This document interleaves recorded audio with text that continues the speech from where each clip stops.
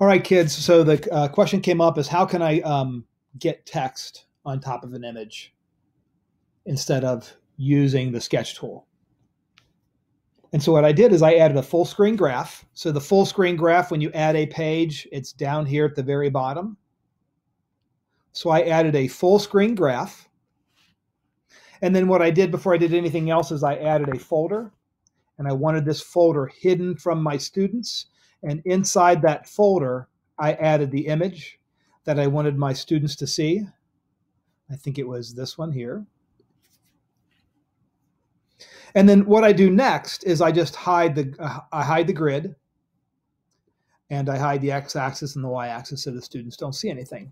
But since I checked off the hide this folder from students, the students will not see that folder.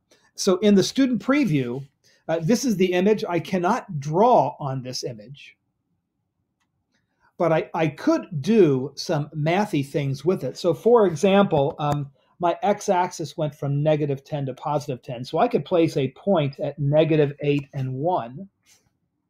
And then I could actually click on the label and I could start typing in the label.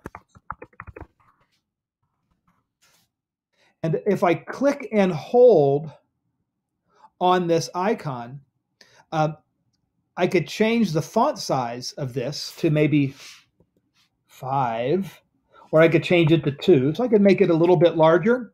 And I could also turn the dragging on, and then I can drag this point to wherever I'd like it to be, and the text would go with it. So it's another way to get text in there. If the point's hidden, I can still drag the text as well. So I can even hide the text or hide the point and still drag the text around. So this is one way that I can get text into an image on top of an image. And what I'll do next is I'll show you how I did it on this one, how it's possible that you could also, this is an image that's in a graph component that is in a sketch component. So we'll talk about how to do that next.